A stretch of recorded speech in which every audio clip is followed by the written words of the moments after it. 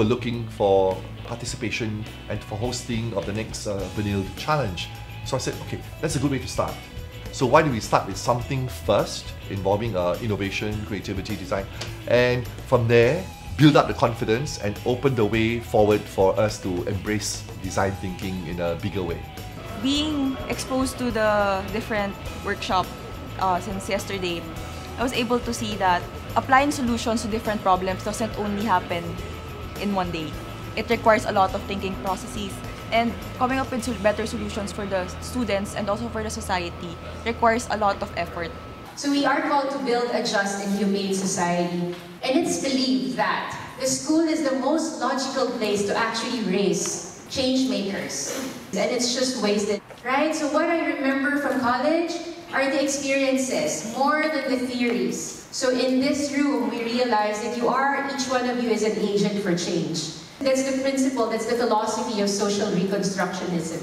So we want to show you the Benilde Prize as an avenue, as a platform for you to be able to have a chance to actually shape the world for the better.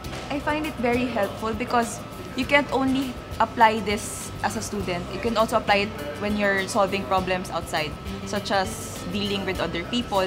It actually helps you know what more can you do for the society.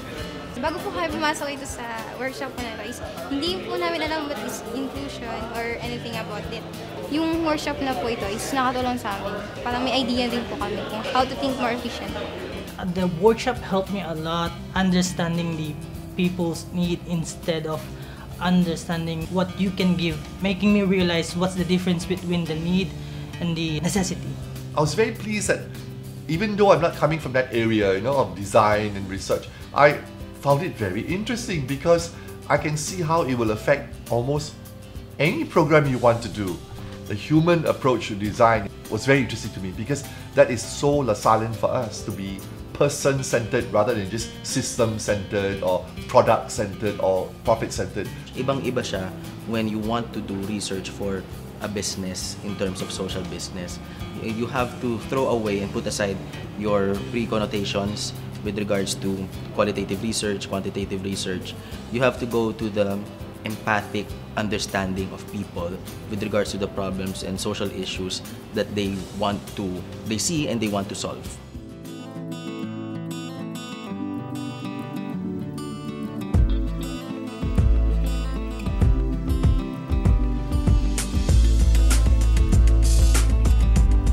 This workshop actually helps us think in depth on what else does our Philippine education system needs and how can these solutions help enhance these problems, these solutions. It really brings into clarification and into light kung how can technology in a very new way help and alleviate a certain social problem.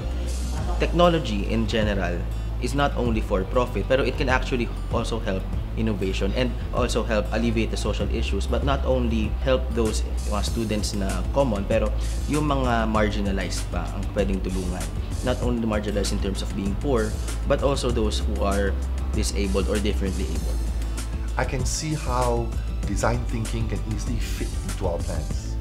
And if we can get the buy-in at that level, I think we'll have less obstacles and more bridges towards extending this program to actually become part of our school culture. CSB, thank you very much because you are well placed to break boundaries, to expand our areas of interest, of study, and the kind of education LaSalle wants to provide. And I hope that we will begin a partnership that will enrich DLSU by all that's going on in CSB.